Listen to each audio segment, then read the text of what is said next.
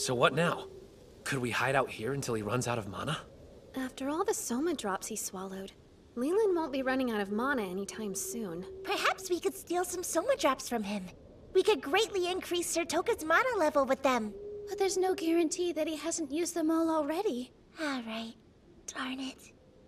There is another way to increase your mana. Huh? Her Highness's bodily fluids. Bodily fluids? The brain of a patient suffering from MES sends false signals to the body, which forces mana to be expelled via their fluids. As such, the princess's bodily fluids contain a high concentration of mana, though it's not as potent as soma drops, so you won't see the same mana level increase. So, just any fluids? Sweat, tears, snot, and of course, urine. Of those, I pick tears. Come on, cry for me, baby. Give me that sad princess eye water. No way! Also, I haven't shed a single tear in 10 years! Because of the training I put her through. It's not your fault, Isaac! No, I ought to be strung up.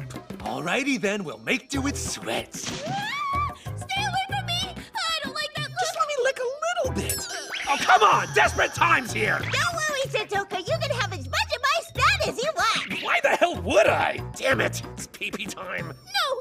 Absolutely not! You mega perv! I don't like it either! What choice do we have? You tell me right now!